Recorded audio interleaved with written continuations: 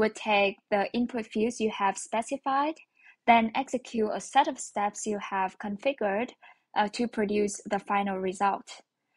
Now, what if you want to send the result of a workflow run on MindPal elsewhere to further process it? For example, with this podcast research workflow, I may want to send the result to a spreadsheet of mine or other podcasting apps in my tool stack. Well, with PostRun Webhook feature on MindPal, this is now possible. It's very simple. Essentially, when you configure a PostRun webhook for an AI workflow on MindPal, after each time the workflow completes the results, it will send a request that contains all the basic information of that workflow run. Let's take a look at what MindPal will send in the request. So the data would include a unique ID for each workflow run, the ID and title of the workflow in use, the input as well as the output of the workflow. To help you get a better idea of this, let's try set up a webhook with an automation platform. In this case, I will use Activepieces, which is an automation platform that allows you to build business flows to integrate any of your apps together.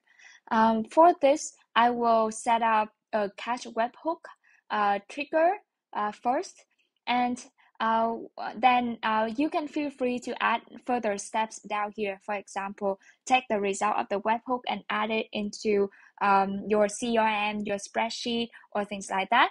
For now, let's just go with this catch webhook trigger.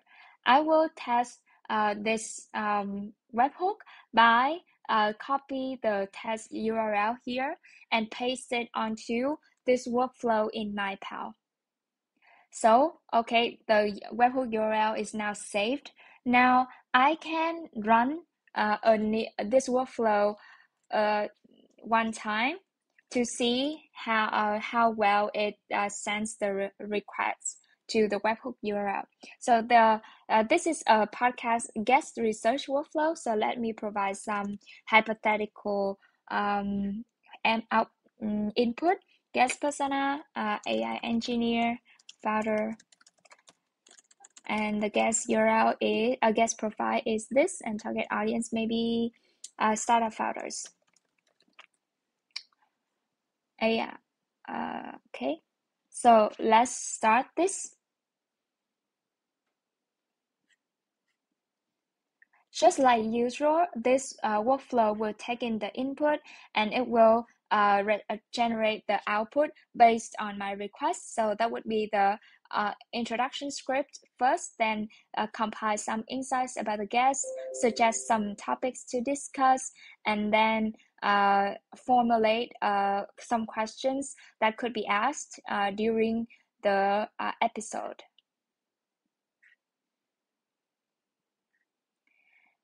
Now that the result is completed, you can also see that the PostRun Webhook results has just been updated to successful, meaning MindPal has already sent a request to this webhook URL.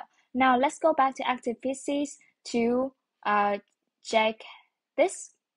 Okay, so as you can see, the data from the podcast research workflow run has been sent. And this is the sample data, as you can see. It will send the workflow ID, title, run ID, input, exactly just like we have given, and the output of each step as well.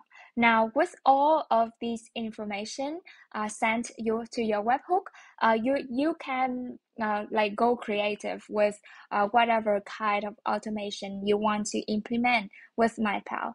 Now, with an automation platform like Activepieces or Zapier or Pabbly, you can connect MindPal to any of your app in your tool stack to make MindPal deeply integrated into your workflow. So I hope you enjoyed this update from MindPal.